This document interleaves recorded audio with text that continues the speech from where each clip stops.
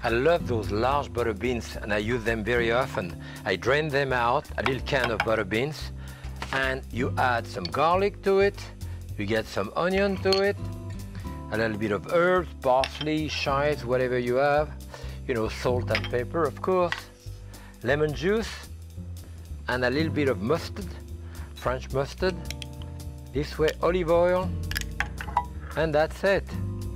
You have a great dish here that often I serve as an accompaniment to meat or even to fish, but more often than not, I just serve it like that as the first course kind of canapé. And it's great to eat this way. It's healthy, it's delicious. Butter beans canapé, make your pantry work for you. I'm Jacques Pépin, and this is fast food my way.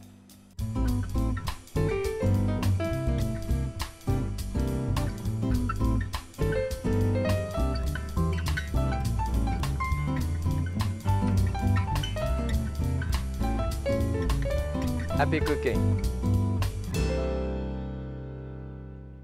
Production funding for this series has been brought to you by Cuisinart, with the next generation of food processors. From bread dough to pizza to stir fries, we do the work to save you time. Cuisinart, the next generation. And by Scharfenberger, makers of fine artisan dark chocolates, recipes available at scharfenberger.com. And by Spectrum Organics, a purveyor of fine culinary oils and condiments. Spectrum, the taste of goodness. And by OXO Good Grips, makers of kitchen tools that make everyday living easier. I have spinach flavors today with a tropical finish. This is the menu of today. And I started already. I have a beautiful chorizo here. This is Spanish chorizo. You know, very reddish. There is a lot of paprika in there, and that's why it gets reddish like that. Very flavorful. And I brown this for about 4 or 5 minutes, and I add some chicken leg with it, without the skin. And we're going to continue with the whole garnish of the paella. The paella, of course, is the classic Spanish dish. You know, it's a whole meal in itself. And I love to do that summer and winter.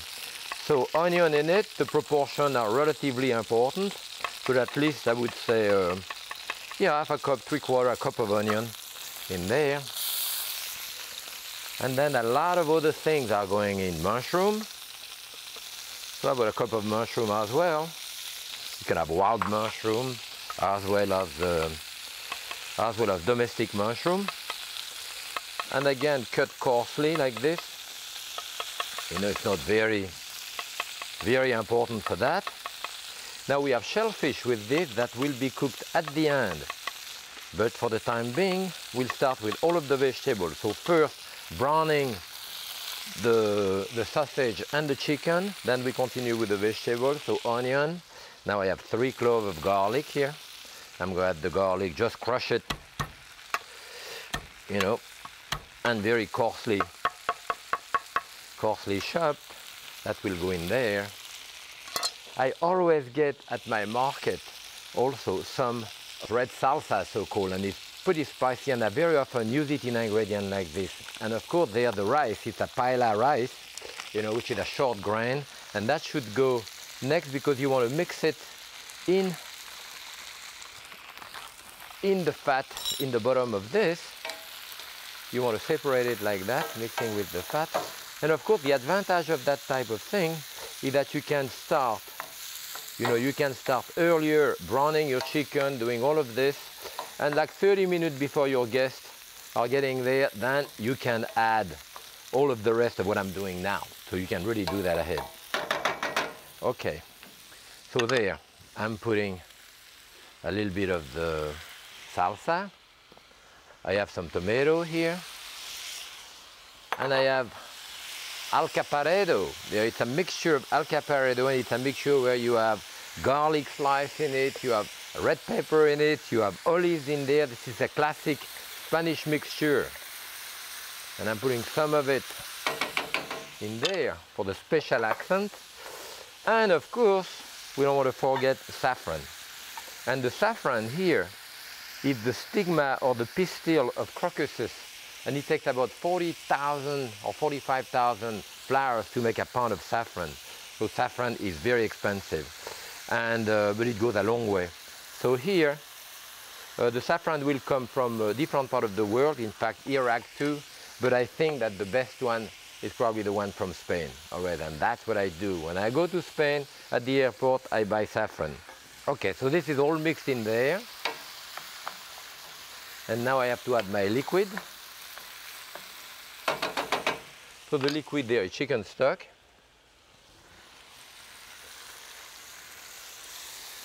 And the chicken stock doesn't really have any salt. I should test it. You can see the beautiful color. This is a copper kind of paella pan, and I would want to cook it in there and just serve it on the table into that thing, you know. We taste it. I need a bit more salt. Okay, so that will come to a boil, and the rice will come first for about 10-12 minutes before we put the shellfish in it, and finally some peas at the end. You can put asparagus as well and so forth. So here I'm covering it. Okay. Next, we stay in Spain there. We're going to do a classic gazpacho. And the gazpacho is the quintessential summer soup, you know, cold soup. And when the garden is exploding with cucumber and tomato and pepper and so forth. And that's what we're going to do here. And I will start by peeling the cucumber. When you peel anything long like this, the first thing is to trim the end of it. And after you trim the end of it, you can hold it this way, and now you have a platform here, so you can do that with one streak. You know, one streak like that, and you make it pivot on your hand. This is the proper technique to peel something. Split in half. You can see the seed. Those are not seedless cucumber. Actually, even the seedless cucumber, frankly, I remove the seed. Okay. Now to remove the seed, one of the mistakes often people go with the spoon like that and break the cucumber. Use the edge of the spoon, go around the edge, and turn on the other side on the other edge. That removes it without breaking the cucumber. Yeah? Okay. So, for this we need about maybe a good half a cup for 4 people there. We're doing a good half a cup of little diced cucumber, which are going to be used as a garnish when you serve your cucumber. So here it is. Should be fine. First garnish. There. Okay. And the rest of the cucumber, I don't have to worry too much. I can cut it actually coarsely. So I can cut. I have garlic here, 2 cloves of garlic. I'm going to cut a bit smaller too, and I can start putting this in there. Okay. Next ingredient in there, I have my cucumber, pepper. Now the pepper here, it's good if you can peel it, you know, and I can peel it with this, as you can see. Those are great vegetable peeler.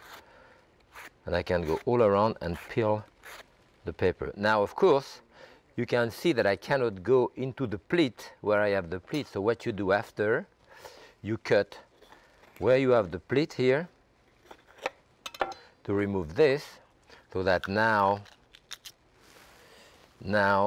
I can expose the side here and finish peeling it. It is much better, certainly as a garnish, to peel your pepper, you know. It's less important in the one who goes into the soup. But for the garnish, this is better to do it this way. So that will be my garnish. The rest I don't have to worry too much. I can break it into pieces. That goes in there. This one here. Garnish of the soup. So this is the type of soup you do in summer. Very refreshing. A kind of salad soup if you want. Okay, I have my second garnish now. Right here. Remember, they are peeled. Does make a big difference. Much more delicate. The skin, we have no use for it. More cleaning. Now, onion. So a little bit of the onion I want again as a garnish. So I want to cut it coarsely. Oh, I mean finely rather. I have enough onion here. Now if I were to leave that onion like this, within 10 minutes, the sulfuric acid in onion is going to sting your eye and it start discoloring, you know. So when you serve that as a garnish for a gazpacho, or caviar, or a steak tartare, any of this, you put that in a sieve and you rinse it under cold water. That's it. That wash out that compound of sulfuric acid, and those onions will stay white and fluffy for like 2 days if I need it for 2 days. So drain them out a little bit. And I have nicely chopped onion here. Again, as a garnish. That's my third garnish. The rest of it can go in there. That's enough. A little more onion for this.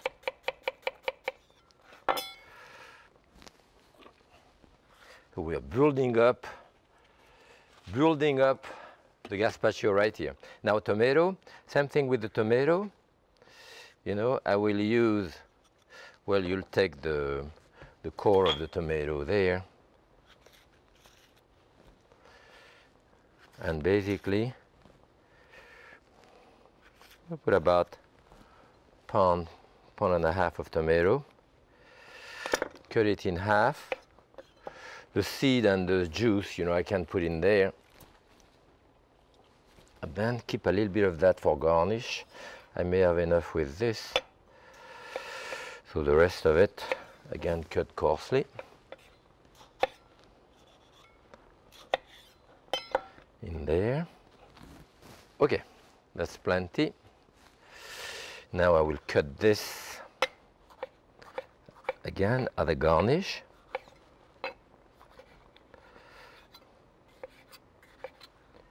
Yeah, this is plenty.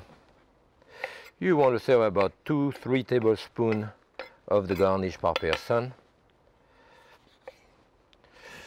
Be enough here. So you don't lose anything. Okay, this is the fourth garnish.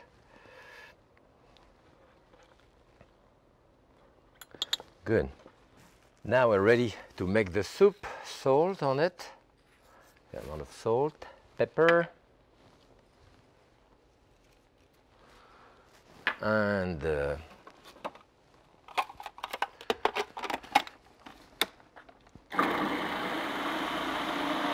in this,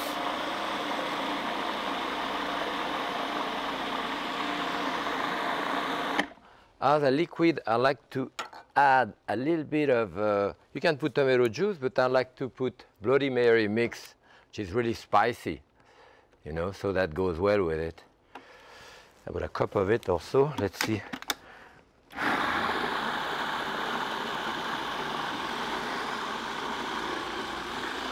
Oh, maybe a bit more.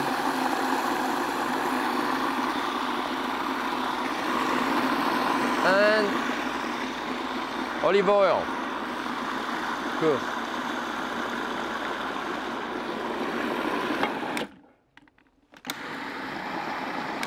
Now you could serve it just as such and it's perfectly fine. If you want to be a bit finer, then you can strain it. Strain it because there is still the seed of the tomato and so forth. And if I strain it, I do it into a food mill like this.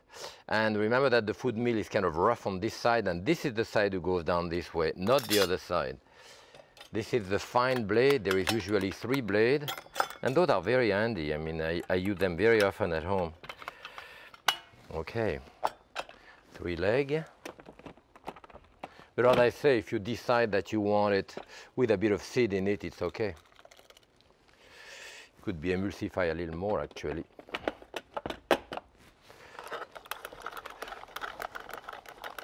So that'd be creamier this way.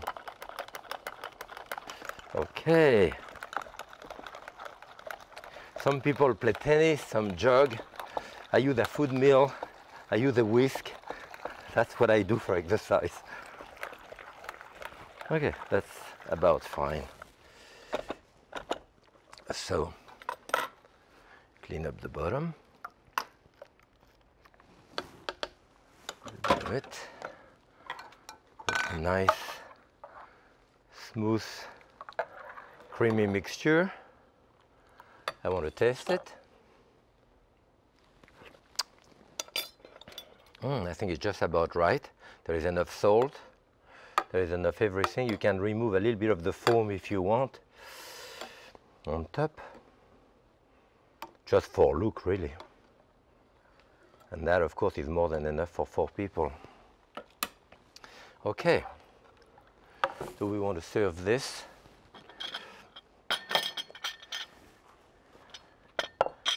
In there. I could actually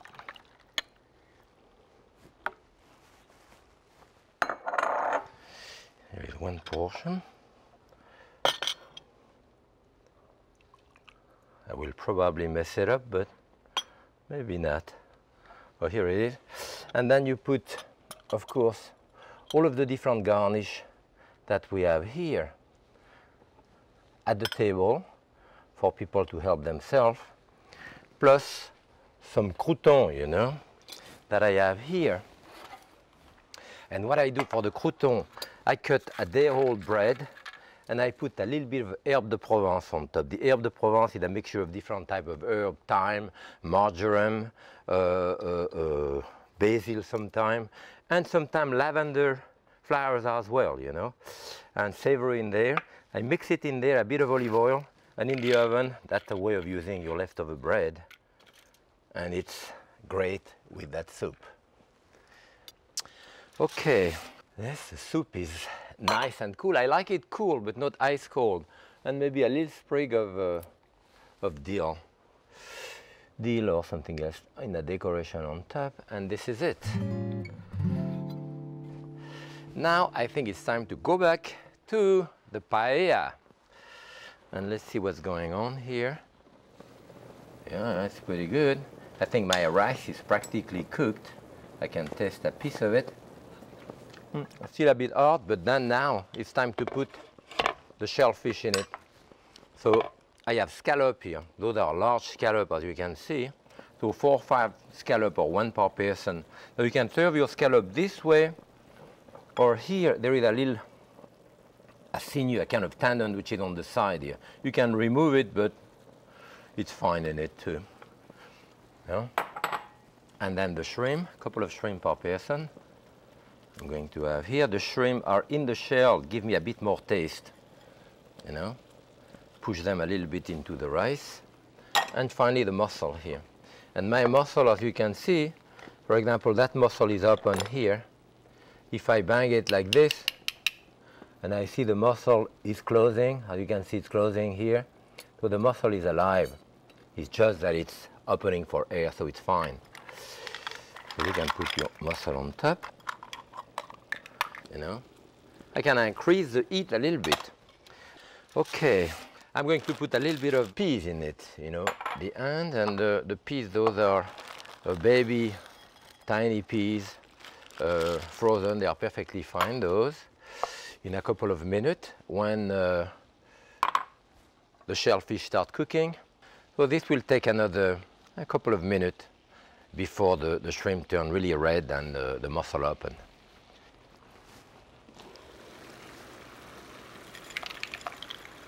Give me a bit of color there. That's nice. And cook another minute or so.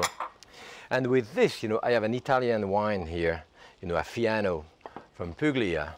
But with the paella myself, I would have a red wine.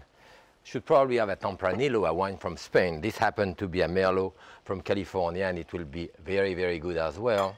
So I think that's what I'm going to taste. Always taste it, in case something is wrong with the bottle. It's perfectly fine. So I think I'll put a bit of parsley in there. Just, you know, coarsely chop like this, and we are ready. The best way to serve the paella is to put it right in the middle of the table.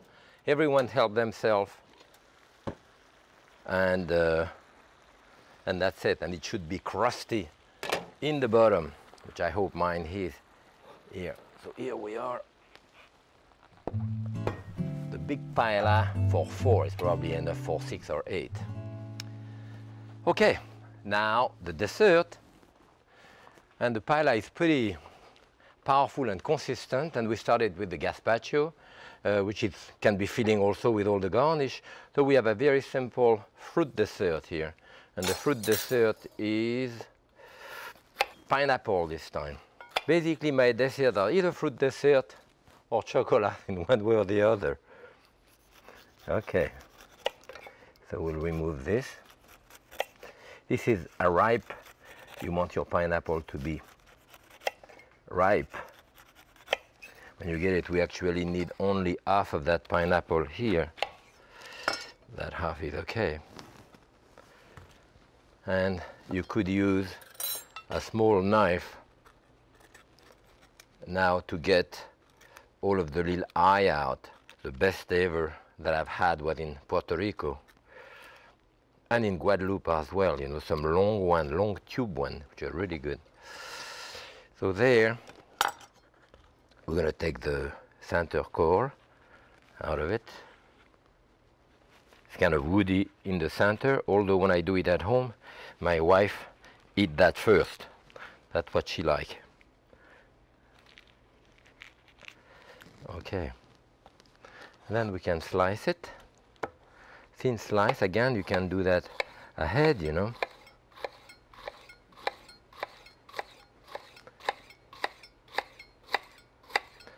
To marinate it or macerate it a little bit in there. What I like to put on this is really honey. And I have a good honey here.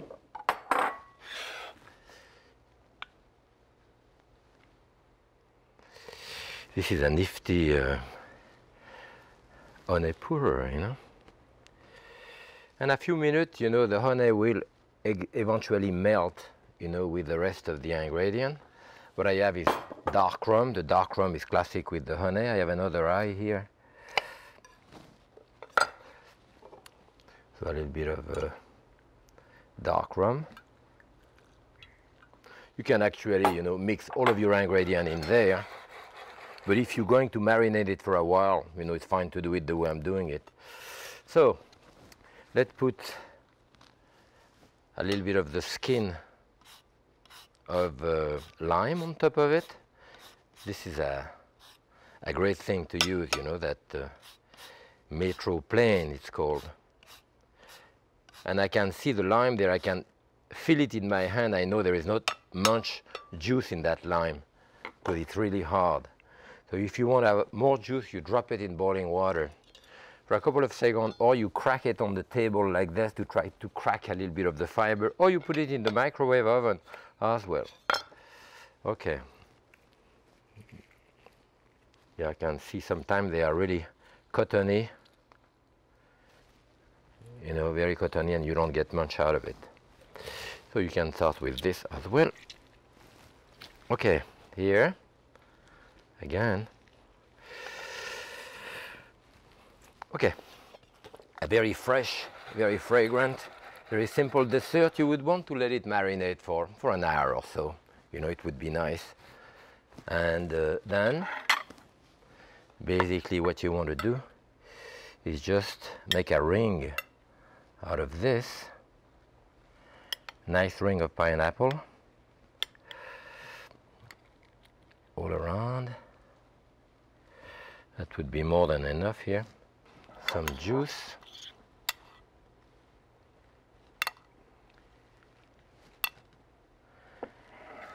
And in the center, to gild the lily, as we say, a little bit of mascarpone.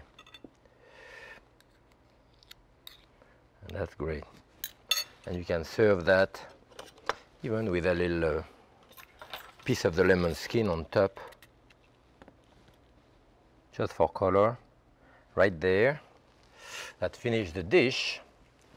I hope you enjoyed it. I mean, that menu was perfect for a party, and you can prepare ahead most of it. I mean, the gazpacho can be done ahead. This, of course, is even better when it's done ahead, and most of your paella can also be done ahead with, you know, the finishing at the end.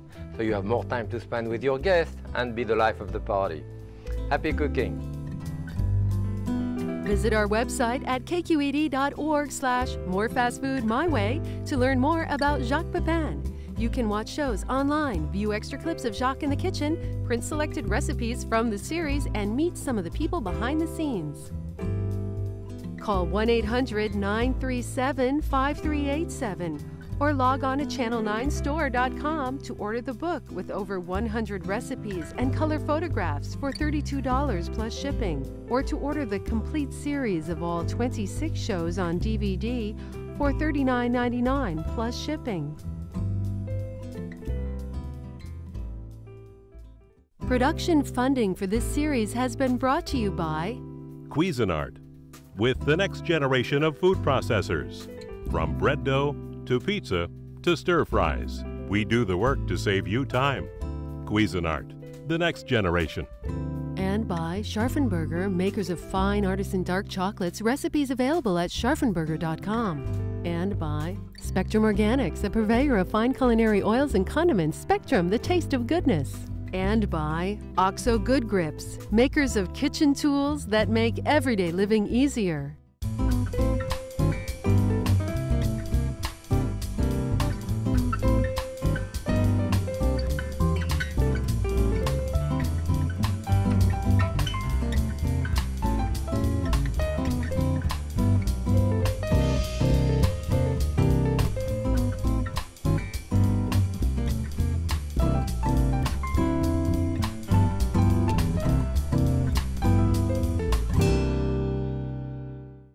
A KQED television production.